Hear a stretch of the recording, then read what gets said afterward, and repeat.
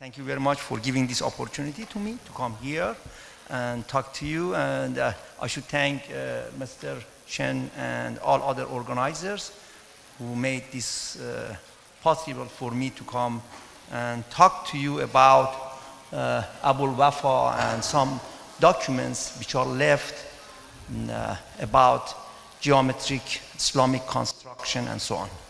And I should say that nothing is left for me to talk. Already Eric, Brooke, and then Jay Bonner finished everything that I wanted to talk. That is not fair. Okay, but anyway, I try my best. Should I wait for more people to come? Let me see if it works. Should I push what? Oh.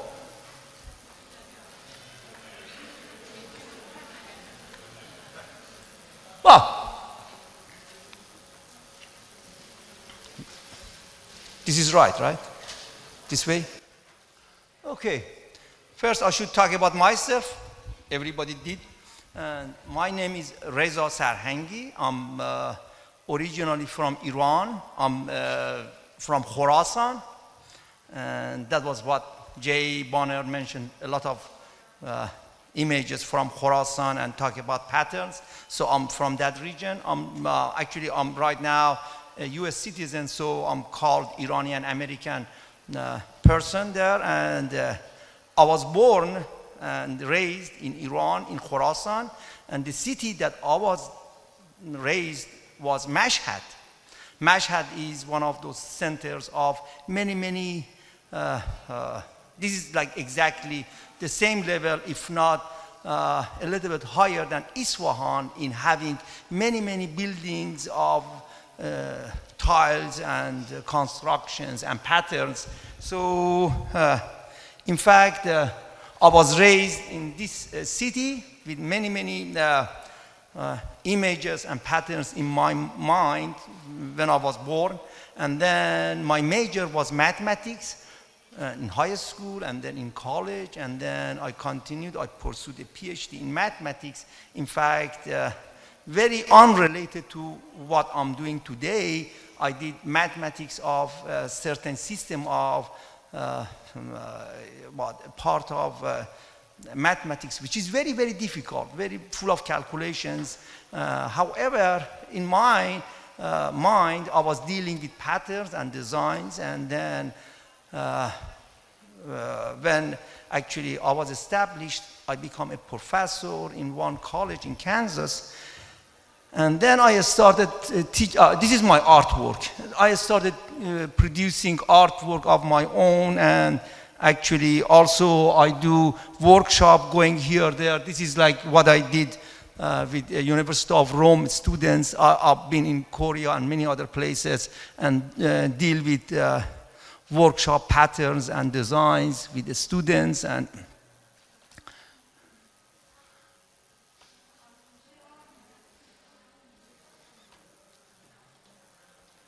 yeah, anyway, so actually, when I was in Kansas, right now I'm in Baltimore, which is close to DC.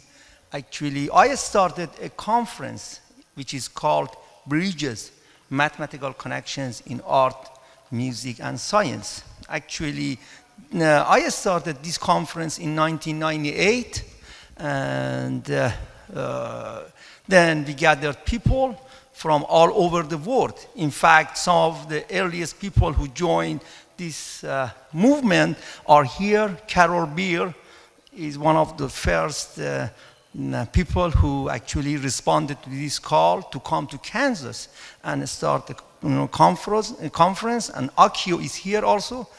Where is Akio? You have seen the Japanese guy with many pieces of work here. And then I was lucky to have Jay Bonner, then Jean-Marc, Tawfiq was there, and many friends from Turkey.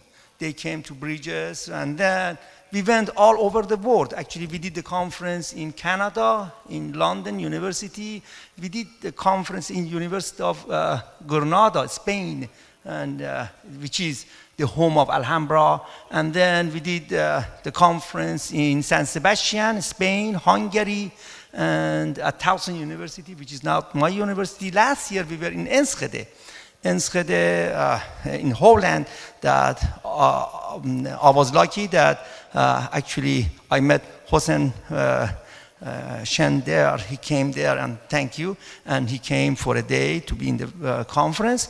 Anyway, Bridges Conference, in fact, is a kind of expansion of Islamic art plus other arts which are related to mathematics. So visual art, music, performing art, and people are coming from all over the world, from Japan with origami, from Islamic world, and then it's amazing that people come with idea of origami with Islamic art pattern.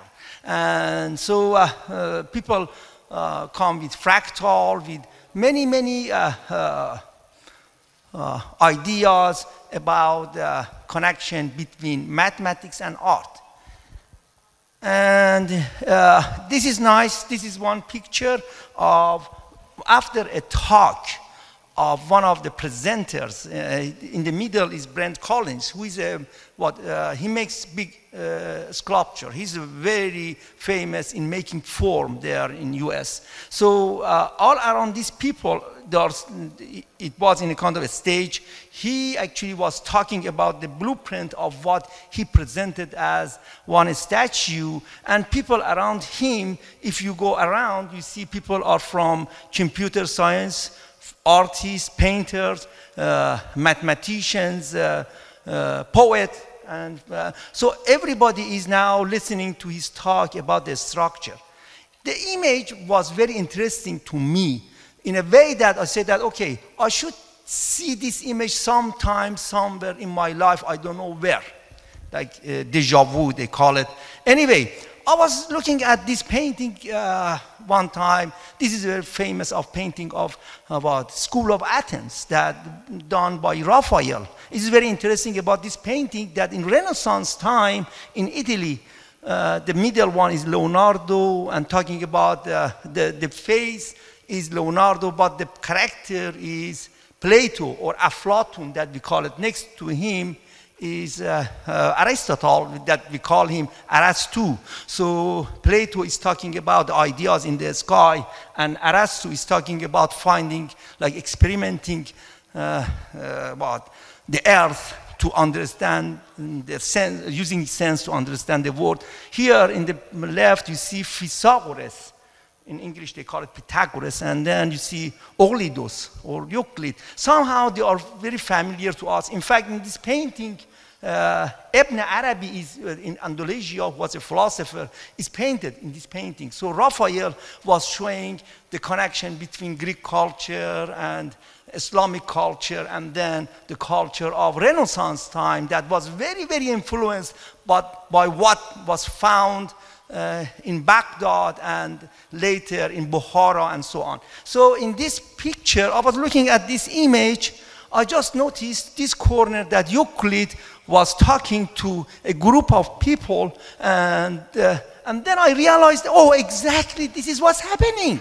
Right now, we are experiencing the same thing, bringing people from different disciplines to talk about humankind, to find about what we don't know. If we don't get together, we don't understand what others have done, we may become a kind of wrong understanding of what we are doing. It is good to be together and from different disciplines and find ways to understand the reality. Okay, so in Bridges Conference we had, the cube in in the hand of that guy is Rubik.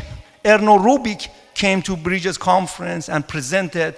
That guy is a Fields Medal winner who passed away, Bill Thurston. The guy here, Palash Gordesh, is a person who knows a lot of designs in Africa. In fact, he had about 150 PhD students under his advice. We had also John Cromwell Mather, who was the Nobel Prize winner as a speaker in 2012. Just a few months ago, we had Harold Walter Kroto. He actually was the Nobel Prize winner in chemistry who discovered C20 carbon. That because of that he got a Nobel Prize. Then he realized that how much symmetry what exists in such a carbon, which is very, very similar to many, many patterns in Islamic world. You know, so you see that how beautifully this symmetry plays not only in like in the hands of craftsmen and artists of certain century, but also in biology, in chemistry, and so on.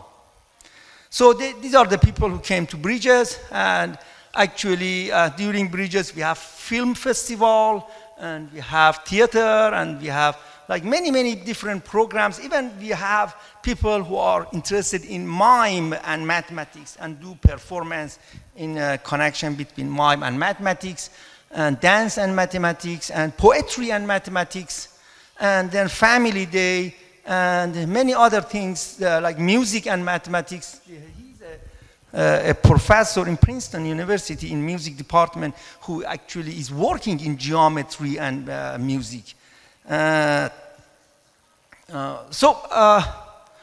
This coming year, Bridges Conference will be in Korea, and it is amazing that just yesterday when I was walking there in the street by Blue Mosque, I noticed lots of booths with lots of Korean people.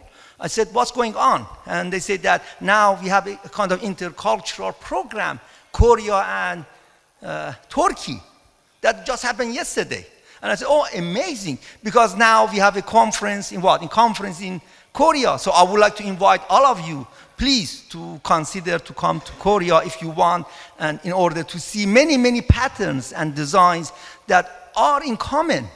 It is amazing because what we have right now in Islamic world, some of them also have been influenced and also have influenced other cultures in China and Korea and Japan as well. So anyway, now talking about surviving document, what we have left from the old time. There are not a lot, but what I try to do to make a small list of them. The first that I should mention that is specifically talking about cutting and pasting of pieces and constructing shapes without exactly referring to the ornaments is a small book written by Buzjani, Abul Wafa Buzjani. The other one is an attachment to one of the translation of Abul Wafa Buzjani that I talk about, that the name is interlocks of similar or complementary figures, that also J. Bonner mentioned about that.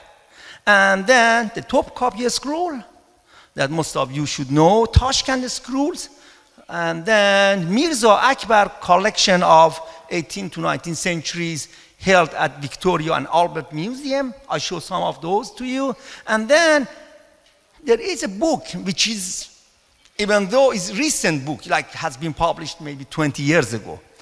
The person who actually did the book was a craftsman. One of the last craftsmen existed in this world of doing Islamic art.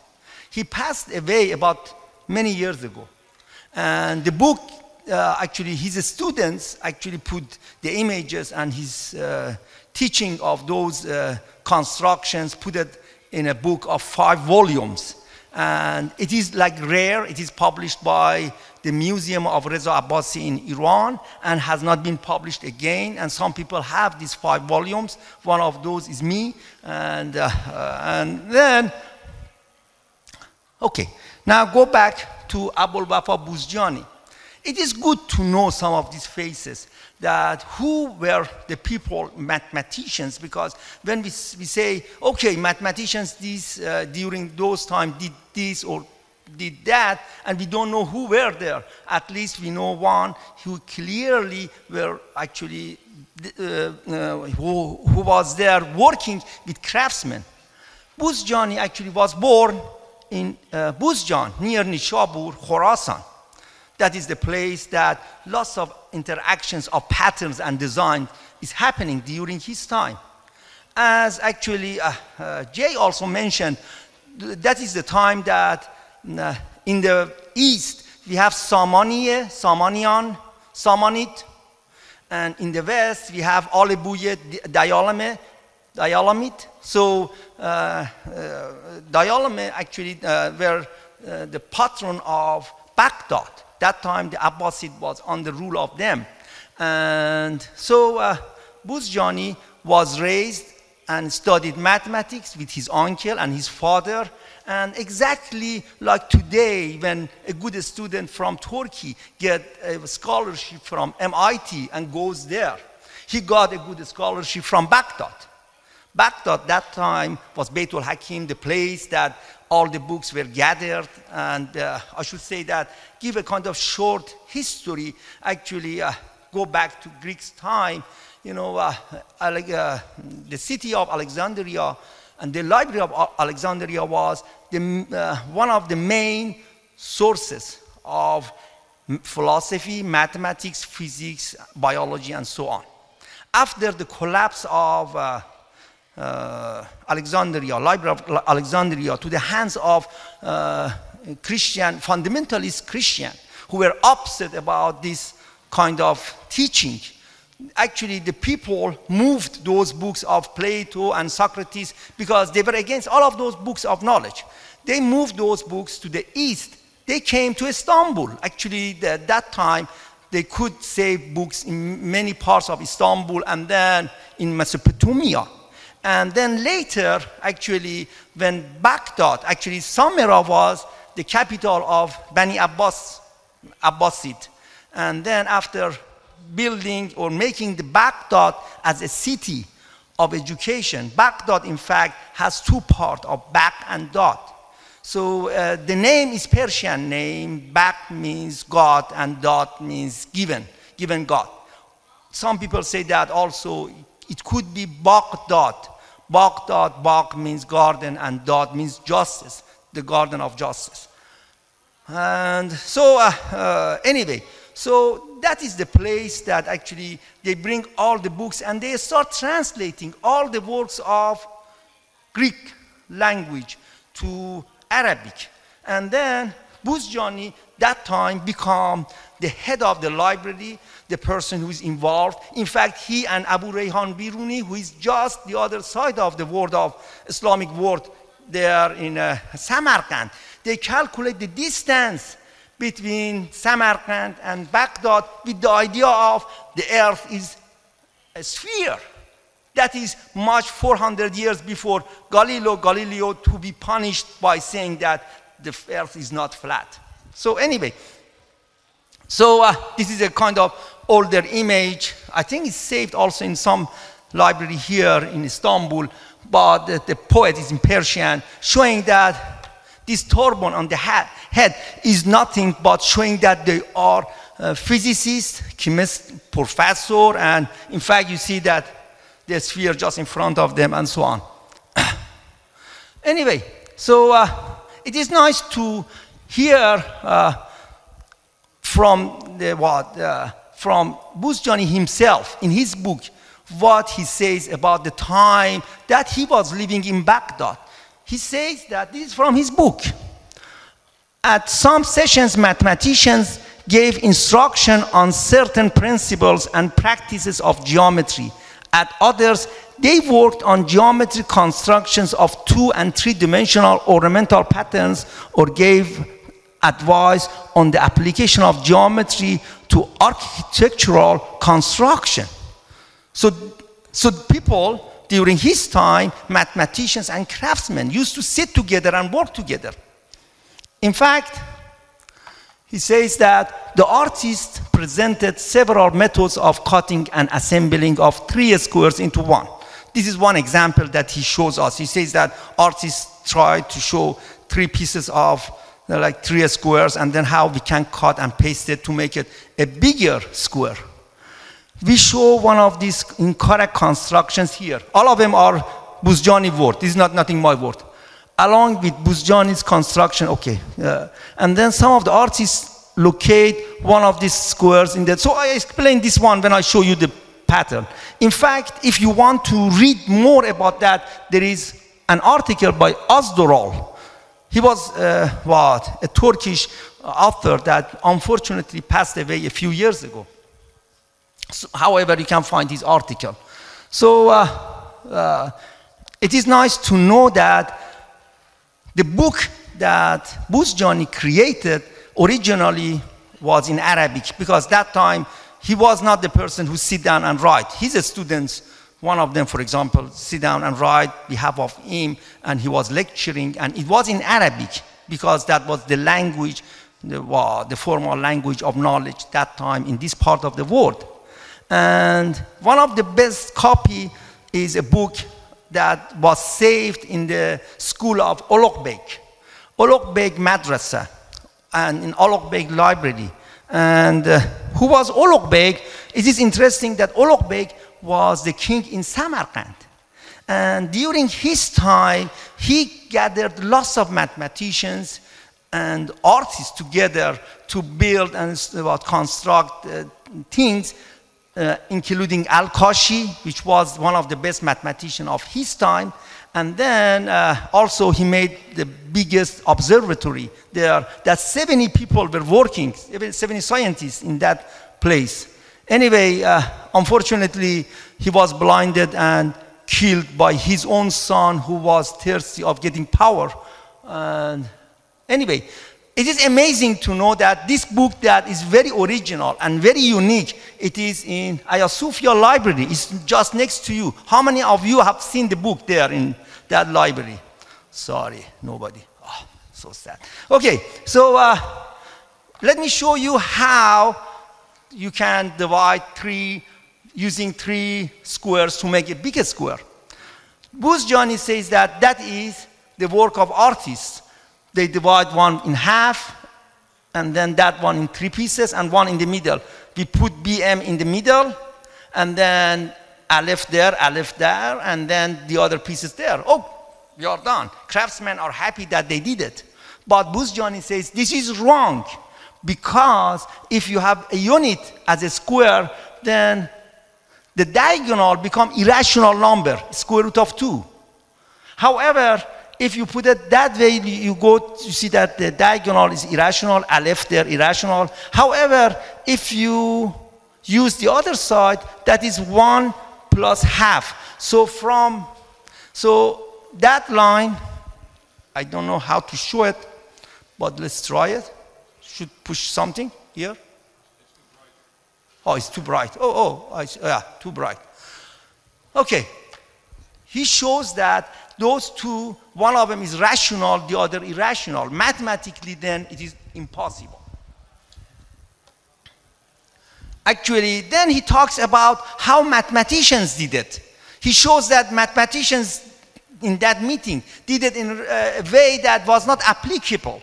So what's the benefit? He says that, okay, if we make a square in the diagonal become square root of 2, then we can construct a rectangle to make a diagonal of a square root of 3, and square root of 3 can make a square that is is like the area is 3 squares.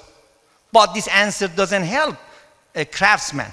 Then he comes with his own solution. He comes up with his solution, how we cut and paste together in order to come up with the idea of making one bigger square out of 3 squares.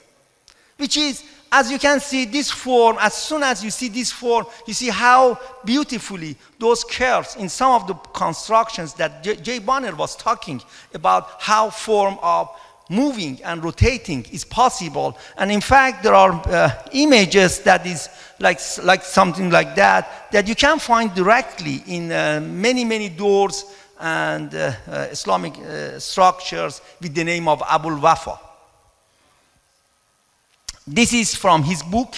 This is from the book that, as I said, that there is one very nice Arabic language book of Buzjani in Hagia Sophia library, and there is one translation of it in Persian which is kept in Paris.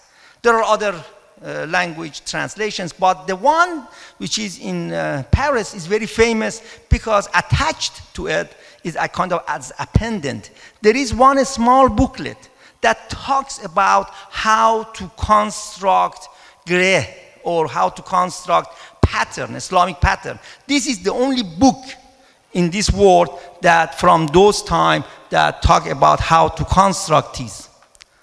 So this is from Golru Najiboglu. If you have chance to take a look at her book, the book of Topkapi Scroll, she says that it is important to realize that interlocks, this appendant, is the only known practical manual that provides how-to instructions for drawing two-dimensional grid patterns. Even though some of those instructions are difficult to follow, but if you know the idea and if you spend time and if you are Farsi language person, you should come up with the idea anyway. So I tried, and now there are two opinions.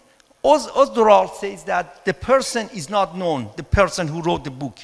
But there is a person in Iran, Jazbi, that says that the writer of that notebook is Kubnani. Kubnani was a mathematician of 14th, 15th century in Persia. So this is some of the pages of the book. You realize how difficult it is even for a person today knowing Farsi to read, because those writings is so difficult to read anyway. And you see many of those gereh that we were talking today that you have seen are shown here, especially the one that also Jay Bonner showed. And I show you how that is possible using the same method that presented in that book. Okay, now another survival document is Topkapi Scroll. This Topkapi Scroll, of course, it is in what? Topkapi Palace. When you go there to visit Topkapi Palace, they don't show you this to you. It is hidden somewhere. And so I would like to ask if Mr. Shen can make a kind of possibility that everybody can go and see this very unique piece of history. You know, at least we can see the piece, okay? And since he did the conference, such a beautiful conference, definitely he has power to do that, right?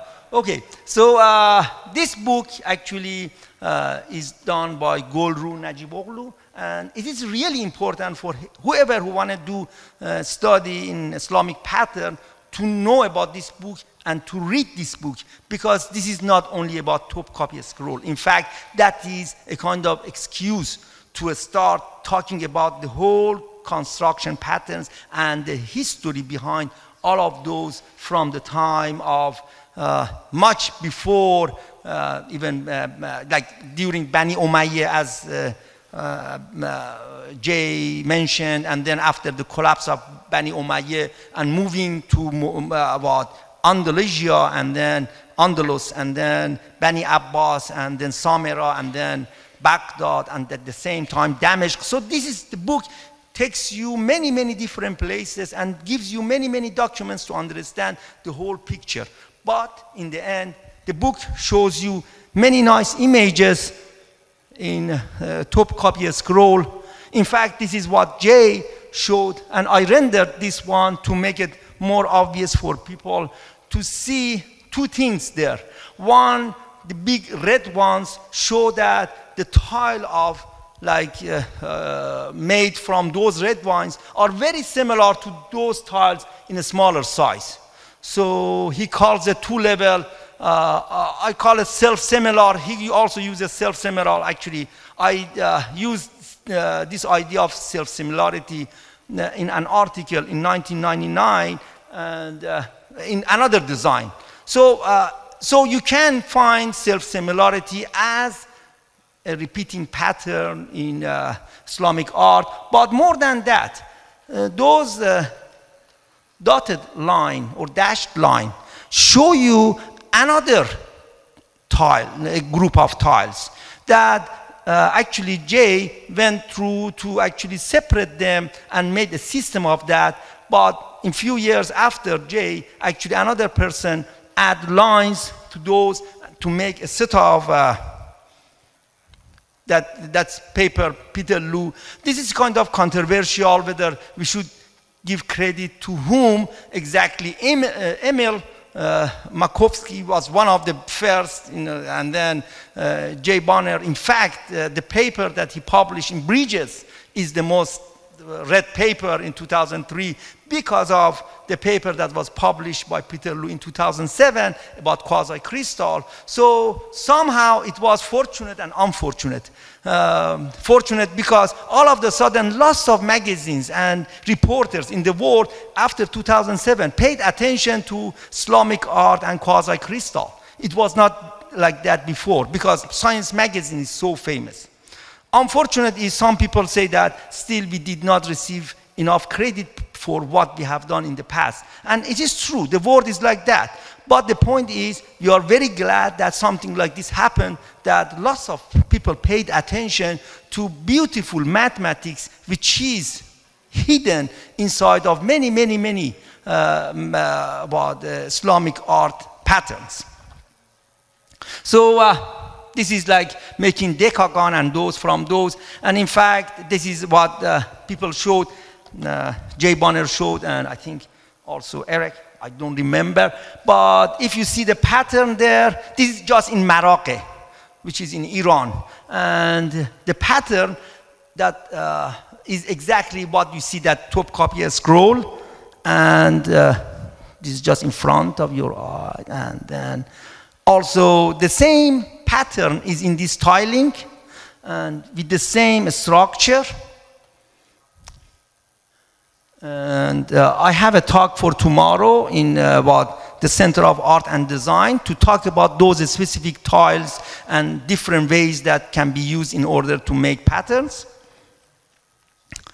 And this is like I covered this beautiful star, which is very famous in architecture, in Islamic art, using those patterns, using those tiles, and then show that many different types can be constructed exactly from the same tiles. And I can prove that we can do infinite number of totally different patterns in a pentagon or pentagram. That's enough then.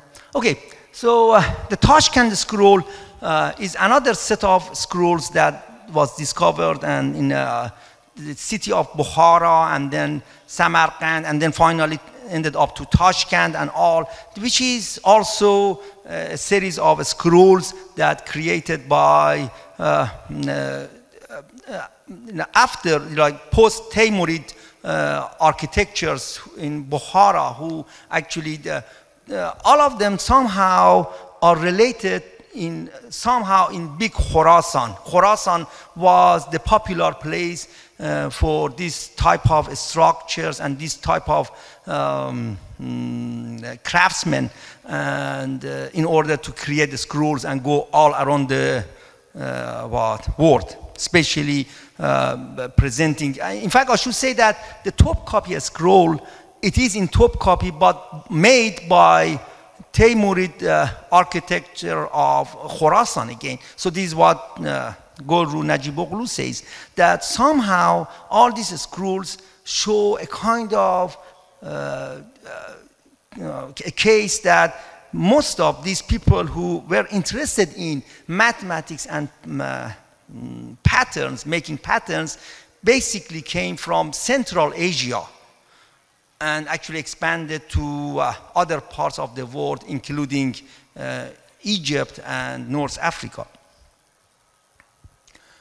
And then Mirza Akbar collection is like a series of, again, scrolls and patterns that this is now 18th, 19th century. Qajariya is in Iran, and Mirza Akbar is one of the last person who is doing this kind of artistic work using Islamic pattern.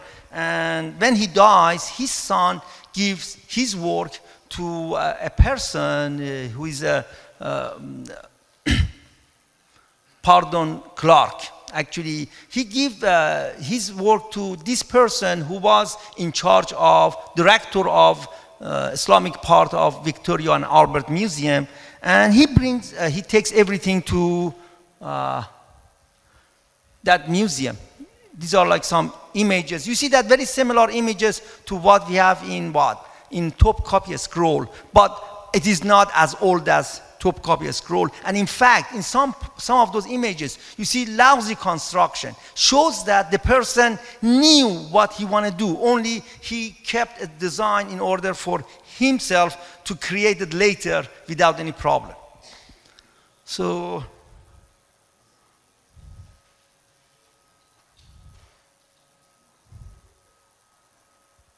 let me show you one of these designs. This is the design. You see that pentagram and that design. And I want to show you how this design can be constructed. This is a pentagram and this is a circle. The radius of circle is, if it is 1, the radius of pentagram will be 2. So now see how we construct. First, we have a circle. We divide it by 10. Then we connect every third point to make a 10-3 star polygon. Then we use those lines, and finally we come up with this pattern. And then if we put 5 of them, corner, you see that in the middle, I can find the design which is in that Mirza Akbar design, and this is the final result. So if a person knows for which design, which kind of method should be used, he or she can successfully create most of these patterns. The other one is this gereh. This gereh was also in Mirza Akbar scroll, and here I show you how that can be constructed.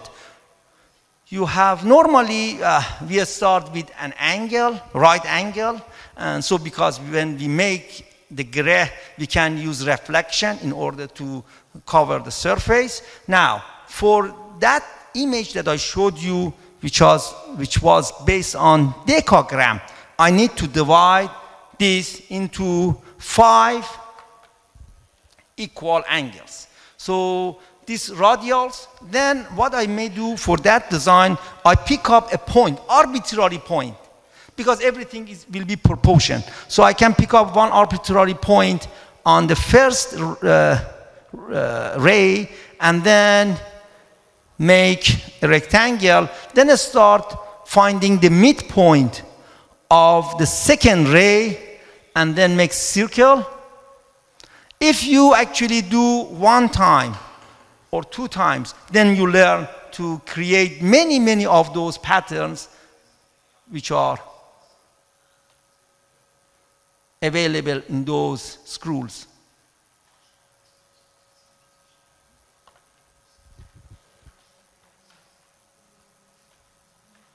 Then you can color it, put it red, put it blue, put it yellow, put it whatever you want to do. But the whole idea is, but now inside I'm using totally different Saza tile. The tile that I want to put it inside. Okay, the book that also I mentioned about Maherul Naqsh. Maherul Naqsh was one of the last craftsmen who passed away a few years ago. He was in Iran. In fact, they took him to several conferences. He was a kind of old man by that time, and he couldn't survive beyond, I don't know, 90-some-year-old, and then he passed away. And Maherul Naqsh means, Maher means skillful. Al-Naqsh means design. So his last name was the person who is skillful in making design and pattern. That was his last name. That was the last name of his father and grandfather. So all of them were in this business, how to make patterns. So the book that he created actually includes many patterns and designs that actually, in fact, I show you one of them, how he made that one using real instrument of compass and straight edge. Like, for example, take a look at this design. This is like, again, that pentagram, but now inside I'm using totally different Saza tile, the tile that I want to put it inside. In fact, it is self-similar. If you see, again, we have small level of pentagram inside, but the unit that we have is not exactly the same 5 tiles that I showed you before. Now he shows us how that can be constructed. In his book, he talks about, again, dividing by 10, and then one of those 5 wings, and then use a kind of mathematics of compass and straight edge continuously to come up with, all of them are calculated. So I used his method step by step, took time. It is not like immediate, you jump and then you get it. No, it takes time that you should read, see how he divide and then order how to continue to come up with the pattern. And finally, this is his pentagram. As you can see now, this pentagram is totally different from all those set of pentagrams that I showed you, because the tiles here are different from that. But all of them have the same idea of each corner should be the center of a part of decagram, and one decagram should be in the middle. This is like a requirement of all those pentagrams that have been created. Anyway, coming back to Buzjani, Buzjani actually has done several things in his book. One to mention is about using Rossi compass to construct things. What is Rossi compass? You know, the compass that we use today, we can open and close and make many different circles with different radius. The idea is now, if we fix the compass and do not change the size of its radius, can we create all patterns and designs if we use free compass? No, it is not, because definitely you cannot. But for certain works, you may be able to construct some of the shapes. One interesting shape is, of course, pentagon. So in his book, he shows us how he used a Rossi compass to construct a pentagon. In fact, this is a kind of a joy of mathematician who does this kind of things to show his ability of understanding how to make pattern. And I should say that exactly Leonardo da Vinci in Renaissance time actually start doing this. Dürer is doing the same. Actually, they become so fascinated about Rossi compass that they do these things. And the problem of Renaissance time is today, if I want to write a paper, I should clearly mention where I got this idea or that idea. I should give a reference to the person who first presented this idea. During those times, nobody cared, you know, so I could read a book of like a translation of one of the older book of one person in Tunisia, and then read it and then say it, do this, and from tomorrow everybody think that that is my idea. This is what has happened to Leonardo da Vinci. The book of Fibonacci numbers. Fibonacci numbers now are famous and golden cut and all. Fibonacci numbers was this series were presented much before the time of Fibonacci. But Fibonacci knew Arabic. He was living in Tunisia. His father was Italian, but he was working in the customs. So he started studying mathematics in Arabic schools. And then he came up with the idea of Arabic numbers and then all this. He translated this to Italian. Now we give all credit of Fibonacci numbers to Fibonacci. That was not the case. Anyway, so now take a look at this Rossi compass. This is Buzjani Rossi compass. I show you how he has done it. Slowly, using a Rossi compass, he's going to make a pentagon. I don't need to explain because it takes hours and you are not willing to listen to me, so you better only watch and believe me, that is true. Okay, so what I did, I was fascinated by his construction. I used that pentagram that we have in the background and made a model, and then later made it a kind of artwork. Now, this is hanged in my university in Towson. And underneath of it is like the Buzjani construction of Pentagon using Rossi compass. The other interesting thing that he did was making approximation of heptagon. Heptagon mathematically is not possible. Mathematically, you cannot construct heptagon or 5-side regular polygon using compass and straight edge. Mathematically, it is impossible. Later, Gauss, as one of the biggest mathematicians in the world, in 19th century proved that mathematically you cannot do that. But Buzjani did a great job of finding a kind of approximation for it. I should show it to you how he did it. He started with a side AB. He constructed steps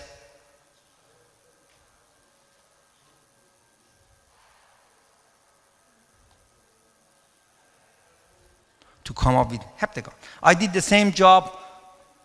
Here, that star that you see is a kind of heptagonal star. And then what I did, I used that star and put the word Buzjani all over.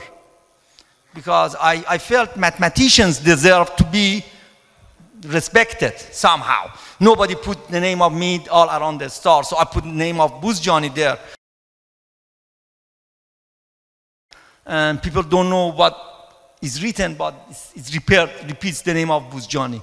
And this is his construction of heptagon. And also, this is an image which is in my university in US.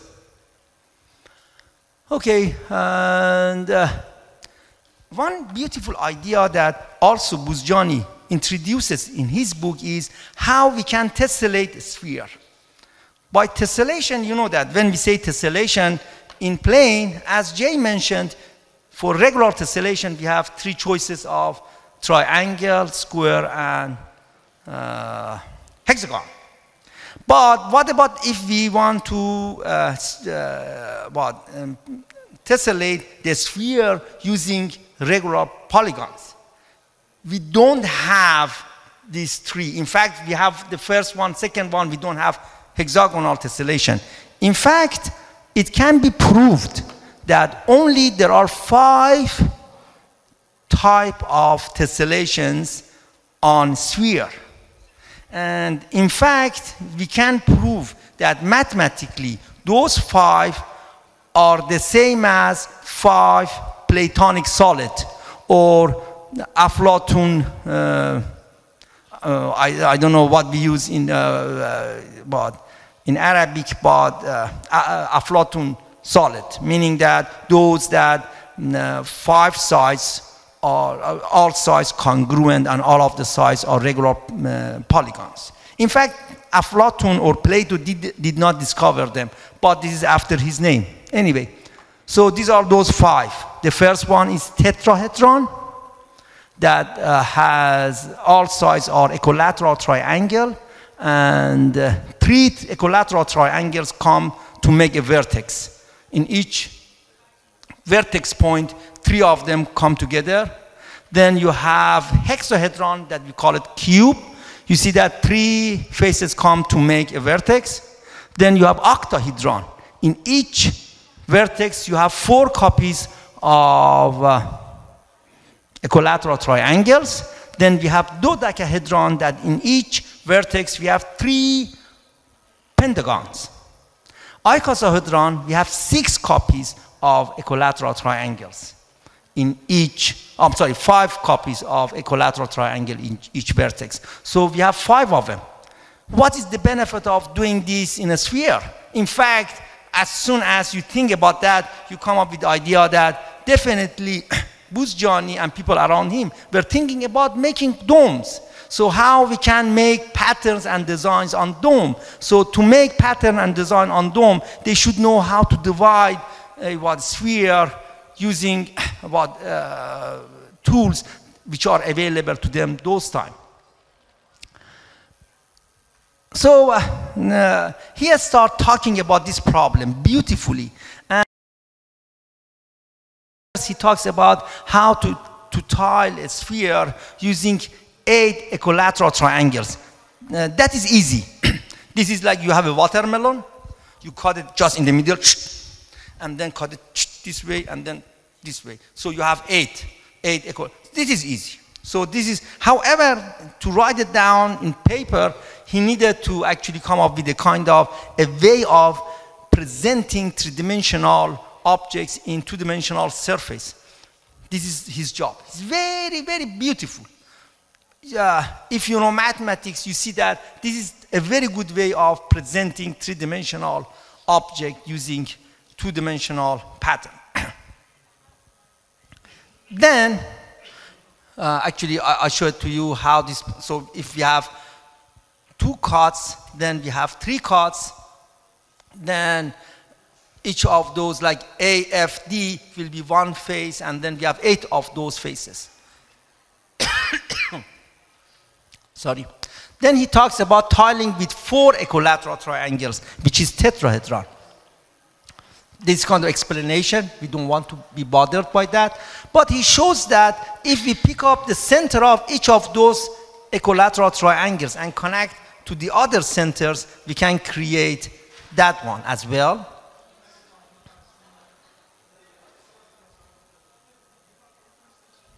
This is, I'm showing you in a kind of sphere that this is happening. That blue shows you the triangle of octahedron, and then the center, the red one, if you connect to the others, you can create tetrahedron. And then he talks, in fact, the way that he introduces the idea, immediately you see the relationship between these objects that we call it dual. Like, you know, if you have cube, if you find the center of each of those and connect, you can make octahedron inside of it, and vice versa. For dodecahedron and icosahedron, you do the same. They are dual of each other. And on and on, I would like to actually, because this is like more mathematics that is necessary, but I'm going to show you only a few images that how he came up with the idea. The same idea, actually, in his note, he talks about how to make icosahedron. And this is wrong. Unfortunately, the way that is presented in that notebook is wrong. Let me tell you that this is the way that he does it. He actually says that we make the first the big circle, great circle, and then he says that how we construct those equilateral triangles. Unfortunately, when we do that, we notice that based on his construction, the shape is not regular icosahedron. Webke, who was a person who actually introduced his book to the West, shows what is the problem. To me, I feel that this part has been added to his book by his students, because definitely he knew that that is not right correction, right method. Because later he talks about how to make dodecahedron. This is the way. See that red triangle is bigger than blue triangle. However, he talks about how to make dodecahedron, which is much, much more complicated and much more sophisticated. And based on his construction, if we do the job, we see the job is perfect. So perhaps we should say that one of his students, because he had a few students around him to write down his book, added that part. And if not, I think Buzjani could catch the problem. Anyway, he also go through and talk about many other constructions that we call it Archimedean solids, and some of those Archimedean solids are the basis of what we see, all those patterns and muharnas in Islamic world. And it is great to actually appreciate some mathematicians who have done a lot in many years before for what is now we are very familiar and we appreciate the art of geometry in Islamic world. Anyway, I would like to invite you to Bridges Conference if you wish to come. And actually, the conference is in Seoul, Korea. There is a short movie there. I don't know if we have time to watch it. This is like 2-3 minutes. Hossein, you were okay. So I stop right now, and thank you very much for your time.